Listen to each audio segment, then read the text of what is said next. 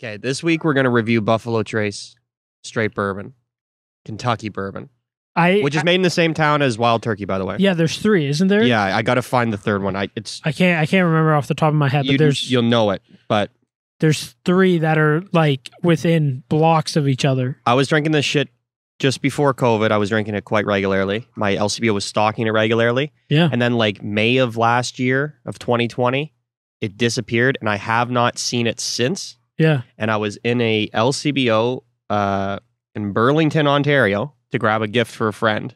Jeez. And I saw 2 of them on the shelf. That was it. And I grabbed both. Good. I haven't seen it. I assumed that I've kind of stopped. I've kind of stopped looking for it. I like ran back to the car as if like a little kid, and Tony was like, "What the fuck did you just grab?"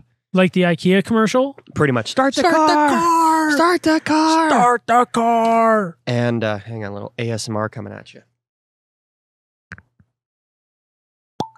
Ooh, that was tight. Very tight. Yeah. It's a good shit. I like it.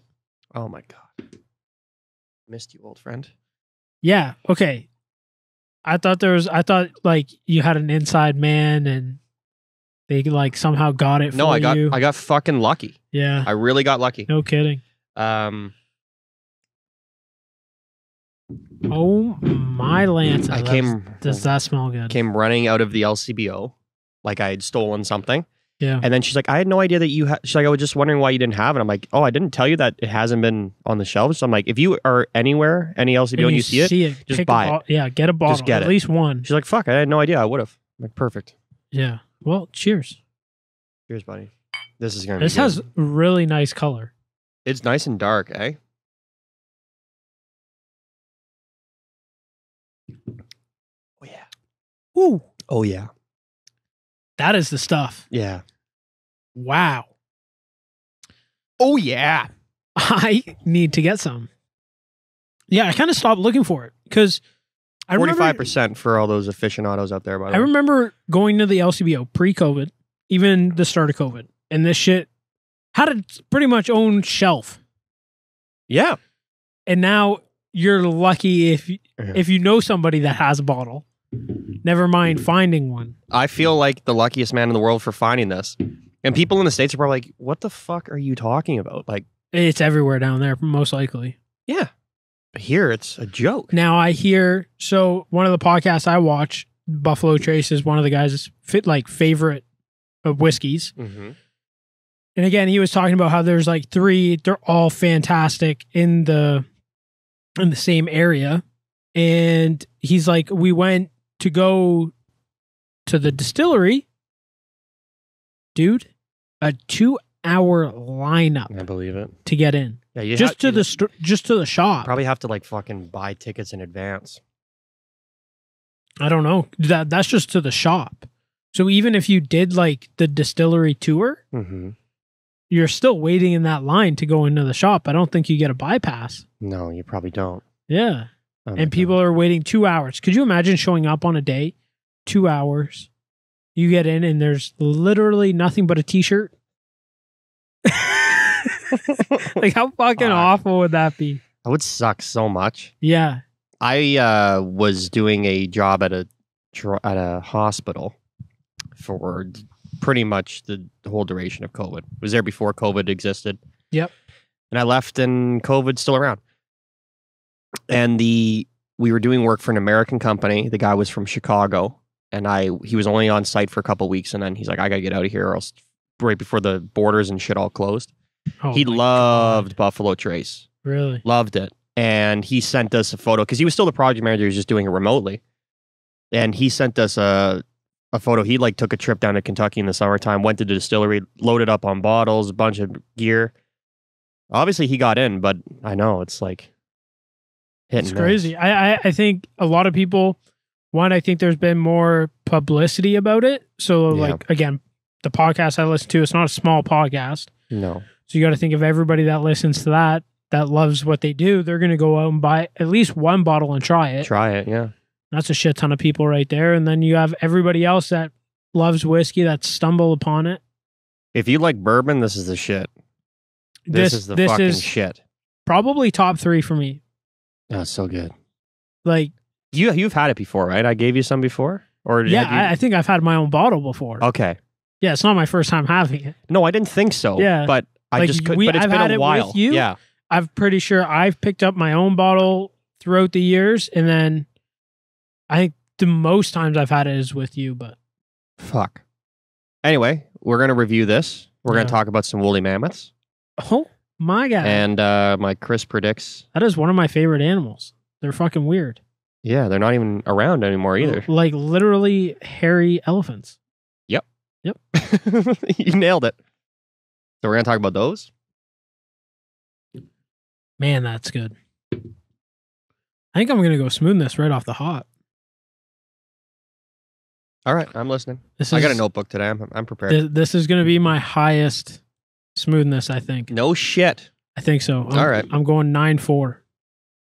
This shit is fucking smooth. 9.3 for me. Yeah. It's fucking outrageous, smooth. bro. Yeah. I'm going to do flavor next because it's fucking delicious. Oh, it's fantastic. It is flat out delicious to taste if you are a fan of bourbon. If I had to make a prediction for this week, it's that this is probably going to be our highest whiskey review. Not as sweet as no typical bourbon. Yeah, like Wild Turkey but the flavor is all there too. Yeah. This is like a perfect balance, I find. Yeah. This is fucking perfect. Okay. This is a great in between. This is 9.1 on the flavor scale for me. Okay. Okay, I know we talk about this a lot and like how it would be nice to be able to pick out. I don't know if caramel's a thing in this, but that's like the closest thing I can get. Yeah. Okay. I was going to say as far as like thing. level of like taste and smoothness. That's the closest thing I can get. I would love to be able to, and I'm pretty sure we'd identify it but like I don't care to identify everything. I listened to a wine review the other day, and like this guy's like, "Oh, there's a hint of oak and fucking roses," and it's like, how do you fucking know this? You literally, it's just like practice. You train. So when I guess it's like a chef. Well, it's because my aunt can pick out shit. My aunt does it. She's a sommelier. Yeah. She like retired and wanted to get paid to drink wine. So she fucking went and took a course and like she's a certified sommelier. Good for her. She's never done anything with it other than give us lots of good wine. Yeah. Now you have to call her. What's that? Which aunt is it? Terry. Terry Sommelier? Yeah, Terry Sommelier. Yeah. She's a Sommelian. So. It sounded better in my head. Yeah, it fell a little flat, but it's okay. We rebounded. Man, I'm having a rough go today. That's all good. She can pick out like hints like oak, and she can tell you like on a blind taste test what grape was put into the wine. Jesus. So down to the grape. Down to the grape. So the best, because you said like, how do you learn this shit? I would think that like really you have to be taught what these flavors taste like and smell like. So when like if we were to take a sip of this and they're like, do you detect that sweetie? Like they probably describe it and you'd be like, yeah, that's what I'm getting. Okay, that is oak or toasted walnuts. I also wonder, like, because you said down to the grape. Obviously, there's a shit ton of grapes, but I wonder if there's like your generics and then kind of your off breeds that are similar to certain things. Yeah, I think so. If they're like, here's grape A, this is what grape A tastes like. Grape B, yeah, and you can like smell it. Well, a lot of it is based on region, so it's not as complicated. Like it's complicated in the fact that you and I would not be able to tell you where a fucking wine came from by tasting it. But I think how they do it is like, okay, we're gonna do a semester on French wine, and there's like two dominating. Let's just say there's two dominating grapes in the French region, in like Burgundy and wherever the fuck. And so once you spend a semester tasting and sampling, you know what those wines taste like. Yeah. Then you move on to Italy, and then like South America. Gotcha. So I think it's like you're really like studying something, right? Yeah. Yeah. You're perfecting your craft on it. Yeah. That's cool as shit, though. What's your flavor? My flavor. I know we're going. Yeah, we kind of I had to go smoothness. I know. I wanted it was in my head. I wanted to hit the flavor because that's the one that popped for me right away.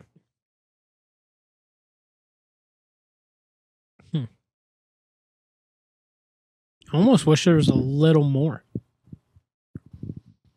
I'm gonna go 8-9. Okay. Yeah, I wish there was a little more. I took this out and I forgot that I still had to fucking write. You had to write. Dumbass. Now you look like me before we started the fucking my episode, God. which they'll see at the intro. 8.9. Oh shit! You want a little more flavor out of it, eh? Just a In little. what sense? Like, do you want it to be a little more sweet? No. I don't. I think the sweetness is perfect where it is. I think you nailed it with the happy medium. Mm-hmm.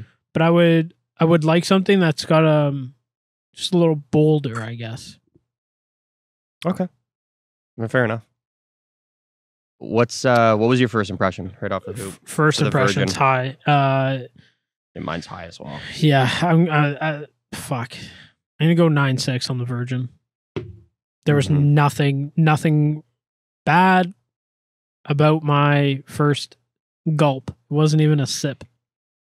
Yeah, I'm gonna go 9.4. Yeah. It was literally, I couldn't tell you one thing wrong about it. Smooth. Didn't burn. Tasted great. Yeah. Don't get me wrong when I say like it was smooth, didn't burn. Like I still knew I was drinking fucking whiskey. It's warm. Yeah, but it fucking went down. You need another glass, I guess. Yeah, I do. Oh God, this is. Imagine that broke. Yeah. It's liquid gold.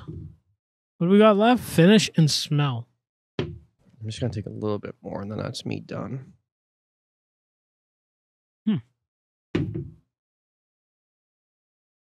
It smells it pretty much like it tastes, just a little more alcohol in the smell. My COVID nose doesn't work. Still, eh? Is there an estimate to when you'll get that back? Probably never. Never? Fuck. I haven't been Can consulting a doctor. Yeah. Oh, well, that's good. Yeah. I think I was trying to explain this last week, but I think losing your sense of smell makes you realize how not good your sense of smell was before. Yeah, you did say that. You did say that. My smell could be back exactly where it was, but now I've always had an experience of not having been able to smell at one time in my life. Yeah. And now I'm like, fuck, is my smell back? Or was my smell just garbage? Always terrible. That's hilarious. I don't get a ton of the alcohol in this one. No? Maybe it's because I'm really huffing on it. Yeah, I just huffed it like fucking paint thinner. I think it's an after bite in the nose. It's wildly unoffensive. Yeah, very. It's high. It's high. Yeah. Mine's going to be 8.8. You actually took the words right out of my fucking mouth. I was going to say 8.8. Yeah. Yeah. It does. It smells just like it tastes. Actually, it probably tastes a little sweeter. It tastes better than it smells. Okay. I think. Because it's sweeter. Yeah. It doesn't smell as sweet as it tastes. Yeah. Do you have anything wrong with your finish? I'm trying to find something wrong with it. No, I don't. If it's good, it's good. Yeah. But I'm just trying to I'm so hyped up in my head that you actually have this bottle and that I'm actually drinking it and that everything good about it is it doesn't burn. It doesn't hang around. The last couple of weeks that we drank a bottle had some pretty heavy burns. Yeah, it feels like an afterburn. This is gone. What'd you call it? Reflux? It's like acid reflux. Yeah. Once this is gone, she's gone. But the one thing I will say about the finish is that it doesn't add or take away anything. No. It's kind of like. Do you remember what whiskey we had? And it was like when you finished it, there was even I think it was the Dalwhinnie. Okay. The Dalwhinnie was adding the whole way through. I think that's our highest rated bottle. I was really hoping you weren't going to say that peaty one. No. Because that thing just tasted like fucking campfire. No. The reason I think the Dalwhinnie had a high finish was because it wasn't a peaty flavored scotch. Yeah. But I got a very fucking faint taste of it. Long after. I don't know. Yeah. No, I'm with you on that. I think you're right. All right. Give us your finish. Fucking good. Yeah. You want to stay over? I have a child, otherwise I would. Yeah. Fuck. It's in the 9s, buddy. It's 9.3. Yeah. I can't find anything wrong with it. Neither can I. It's not, yeah, sorry for the fucking lack of descriptors. It's just fucking, it's pretty well perfect. Yeah. Like, there's a reason it's not on our shelves. I would say. I'm close to you, and I'm gonna go 9-1. Okay. And again, it's a little lower for me just because it doesn't add. I kind of like it when it does add a little bit. Now, I think that's very hard to get in a bottle, if that makes sense. It's either like it doesn't add or take away, or you run the risk of it taking away from the actual bottle. Does that make sense? Like I find a bottle either like with the finish, it's like pretty neutral like this, like it doesn't add, take away. But those bottles that do add or take away, it could go either way. Yeah. Like you're almost running a risk having the bottle. I also find that there's ones that don't add or take away similar to this that I've also rated lower because I think, see, for me, the reason that this is rated so high is because it's consistent the whole way through. Yeah. Whereas like there's literally we drank other stuff where the finish was like, it was like really good in flavor, it was really smooth, but then it just kind of like petered out. I don't know. It wasn't anything either way. I don't know if that makes any fucking sense at all. But then again, you have like the I almost want to say like the last 3 weeks whiskeys or drinks, bottles, they all had like that acid reflex. They were heavy. I don't think last week was as bad, but it was pretty harsh though, I would say. Yeah. Well, thank you for sharing this bottle. No problem. Even Stevens again here, buddy. No way. 9.2s across the fucking board. And a 9.2 well deserved. Yeah. If you have never tried Buffalo Trace, try your damnedest find it. To fucking find it and get it. And if you can get it, even the fruit flies like it. Look. Dude, get two bottles. We're outside again. And if you don't like it, feel free to send it our way. We'll drink it. Yeah.